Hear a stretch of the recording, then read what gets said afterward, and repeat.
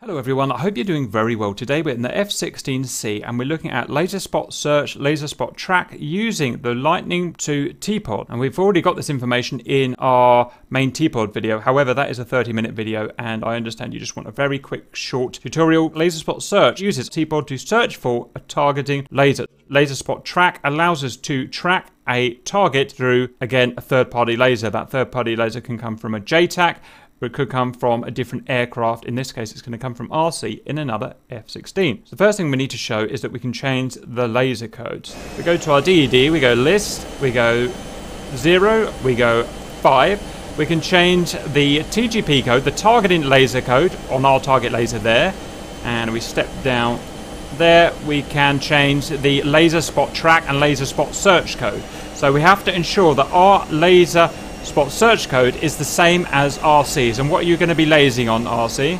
1688. Roger. And just to show that we could change one of these, if I wanted to change our TGP, we just highlight it, 1588, enter, and that would change it. Okay. Now we need to get prepared, get everything set up. Going to head master arm on, laser on, and check that our power to our TPOD is on, and it is in this case. First, RC is going to go and find those targets. For whatever reason, I've got no way of finding these targets. I just can't find them out here. RC is going to find them, and he's going to laser them on 1688, and we're going to LSS and LST that laser. Now, for that to work, we need to know roughly the vicinity of those targets. We need to know where roughly to search for that target laser, and in this case, they are at or within half a mile of steer point 1. So the first thing we're going to do is set our TPOD up at waypoint 1, steer point 1, sorry. So we're going to go to TGP, standby, air to ground, and we can check here the code of our air laser spot search, which is 1688. And we're going to, this is currently caged to our ball sight, so what we're going to do is put it at steer point 1 and fix it to the terrain.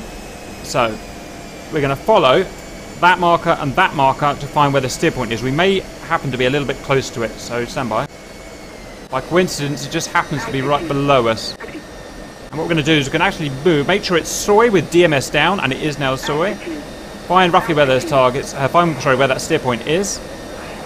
And it's there. Put our target, put our ball sight roughly near there, and we're going to go down. The button to do that is RDR cursor switch up, down, left, right, and we've locked it on the terrain now. Out of interest, we will be using uncaged switch there, TMS up there, TMS down there, DMS down to select the TGP as our soy. So we've now terrain locked our TGP roughly in the vicinity of the aircraft by a couple of miles. I'm going to put myself up now in a high right orbit to accept the laser, standby. And because we're going to be bombing on this thing, or we would be if this is a real exercise, we're going to go to air to ground here. We're going to set ourselves up as CCRP, which we would drop our laser guided bombs with, back to the TGP. And it's locked somewhere roughly near the target.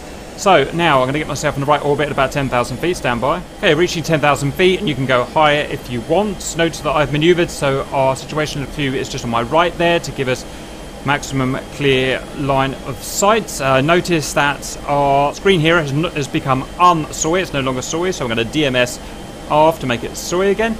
I'm ready for you to laser, RC. Lasing. Okay, I'm now going to press cage on cage, and we can see our situational awareness queue is now scanning at 90 degrees right, 90 degrees left, based around that area that I told it to search. So let's just stand by until it picks something up. It will become apparent when it's picked something up. Okay, it's picked something up, RC. So that there. So what I can do now, let me just turn on my my IR. I know it's not that easy to see, but it's locked on one of the targets. So, RC, can you confirm that one of the targets is kind of sticking out a bit from the others? And that's the one you've got locked. Lovely. So that'll work. Now, at the moment, I want to actually now move this, take control of this. So you can now stop lasing, RC. Okay. I'm going to go and choose another target, and I'm not going to tell you which one it is, just to prove that it will work okay. I'm going to choose that one there. I'm going to TMS up to put it in a point track and get it working. Zoom in.